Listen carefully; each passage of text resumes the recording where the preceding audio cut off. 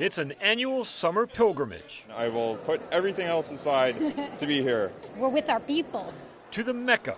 Wakanda forever. For all things fantastic. Comic-Con. It's really staggering. It's really special. Even more so this year. The 50th edition of this annual celebration of the superhero and science fiction world.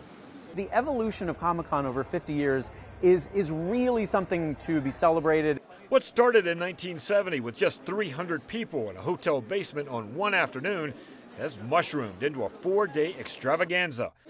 More than 130,000 fans from more than 80 countries. Just so many nice people dressing up. Fans who revel in what they've already read and seen and what's to come. Really, I think people want to know what's going to happen with the Marvel Cinematic Universe.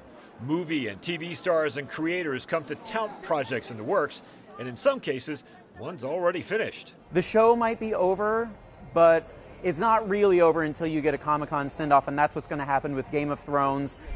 There's even a new series from the granddaddy of fan fests. People really want their Star Trek fix. And of course, this is the 50th anniversary this weekend of the moon landing, so, you know, celebrate it with a little trip to space. Part of what promises to be an out-of-this-world experience for Comic-Con fans. 50th anniversary. Mark Barger, NBC News.